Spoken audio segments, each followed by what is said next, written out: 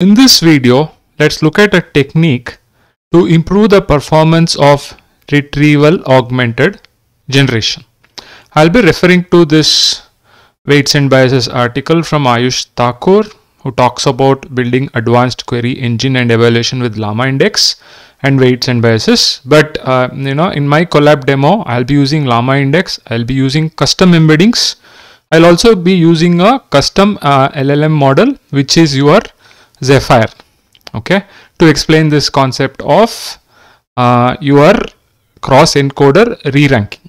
Okay, so first, what is RAG? So basically you have source data, which is a set of documents on which you want to query, and you want a LLM to actually give a response for this query.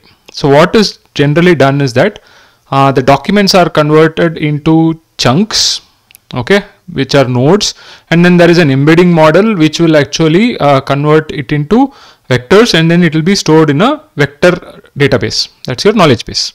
So when there is a user query, you use the same embedding model and then get the embeddings for this particular user query, pass it to a retriever.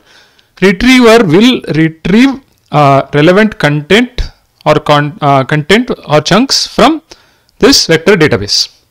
Now this is then sent to a LLM, okay, as context to an agent or an LLM, and the LLM gives you the output based on this user query.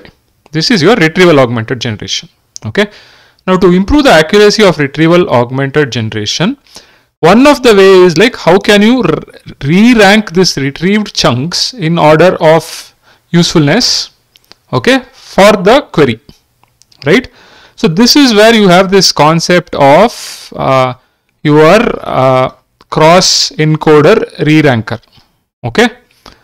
So the idea over here is that the retrieved chunk along with the query, the retrieved chunks basically along with the query is sent to a cross encoder reranker, okay, which is a BERT based encoder type transformer model where there is an attention across the query and the document, and then it gives some kind of a relevance confidence score for each of these documents.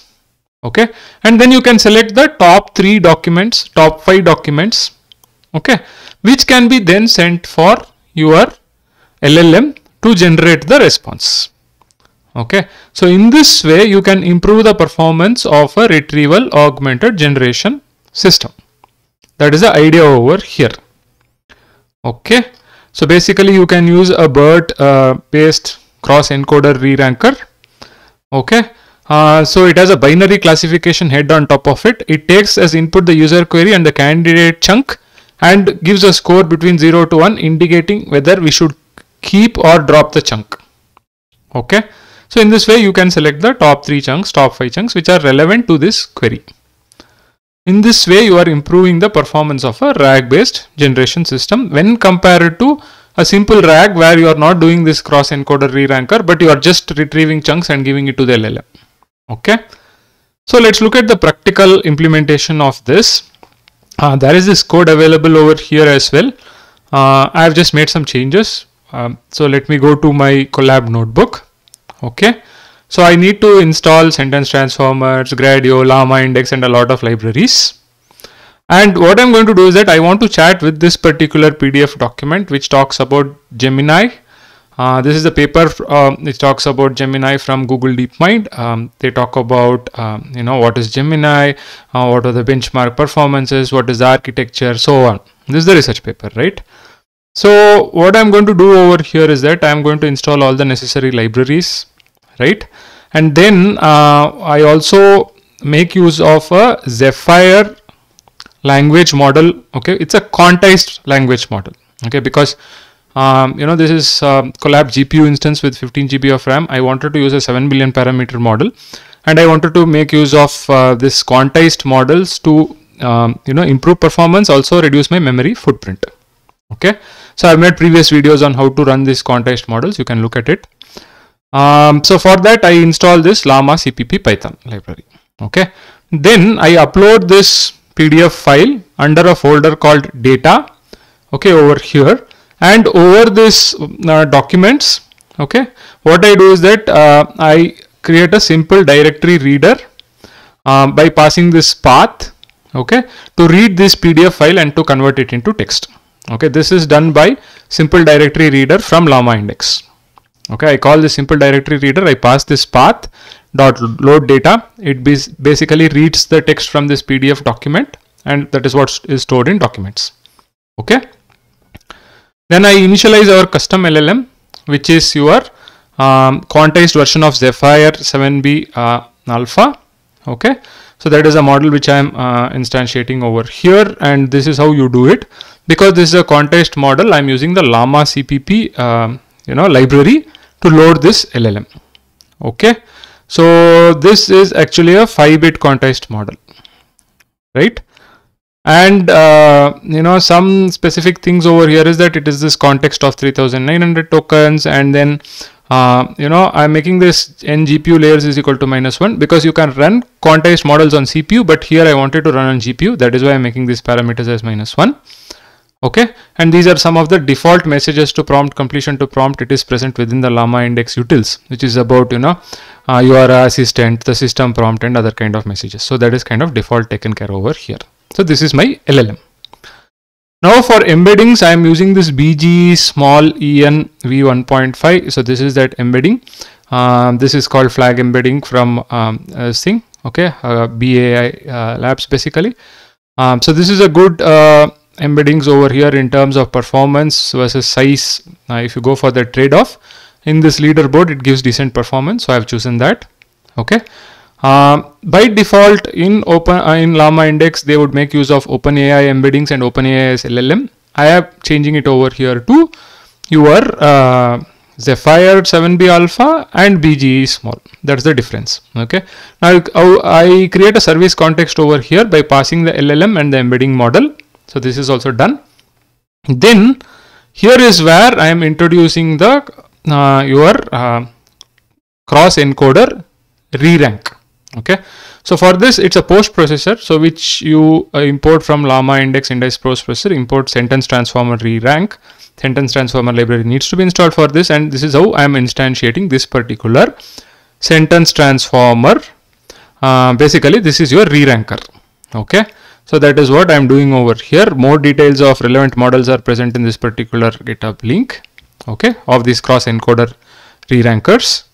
So I am instantiating that over here, and I am saying that I want the top 3 documents. Okay, based on this re-ranking probability or confidence score, I want the top 3 documents.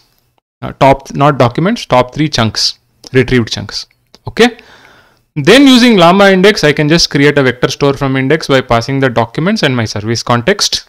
The service context which I have instantiated here, saying that use my custom embedding model and custom LLM. Okay. And when I am creating the query engine over here, index as query engine, similarity top case, but here I am introducing this node post processor equal to rerank. Okay, this which I have instantiated. So now what it will do is that it will basically take these chunks, the retriever will take these chunks and give it to the cross encoder reranker to select the top 3 chunks. That is what is done over here. Then I create a small predict function which takes an input and history, and the response is nothing but, and I am returning the response. This is basically your input query. Okay, this is for the Gradio interface which I am creating, Gradio chat interface. I am passing this predict function which takes the history and input. Input is the user query, and it will generate an output. Okay, and I am launching the Gradio interface.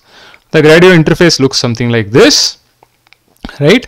And the first question I have asked is like, what is Gemini? It says Gemini is a family of highly capable multi-model models developed at Google for cross-model reasoning and language understanding. It consists of ultra-pro. This answer is very good over here.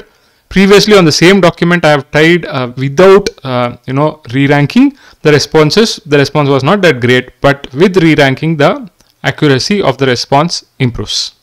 So here it says that advances the state of art in 30 out of 32 benchmarks. The new capability of Gemini models enable a wide variety of uses, and the team at Google is deploying them responsibility to users. So then I asked, like, in which benchmark does Gemini beat GPT-4? It says Gemini outperforms GPT-4 on several benchmarks, including increasing difficulty math problems from middle and high school math competitions, and it gives this nice response. Okay, so the response accuracy is improved over here. More relevant content is coming out based on the query. Okay, so if you go to this particular the Gemini paper over here, they talk about the evaluations, and here they talk about where GPT 3. Where your Gemini Ultra performs better than GPT 4. So over here they say, right, Gemini Ultra model outperforms all competitor model on this math benchmark. So it has taken from this context and it is actually pulled out this kind of a response based on, first it pulls out the relevant chunks. From the relevant chunks it uses this cross encoder to actually re-rank, and based on that context the top 3 chunks are given as input to the LLM and it generates this response. So in this way we are improving the performance of our RAG based systems. Okay, so in this article by Ayush Thakur there are a lot of other methods also, probably I'll cover one by one. So first I thought that this is a good re-ranker. There are newer techniques also for re-ranking the responses. Newer models are coming out which do it faster, which are quite accurate also. Maybe I'll cover them in the future. So I'll make this notebook public. And I'll be putting the link of this notebook in the description of the video. You can also go and check it out. I hope this video is useful to you. All the links will be shared in the description of the video. If you like the video, please like, share, subscribe to the channel. See you in another video.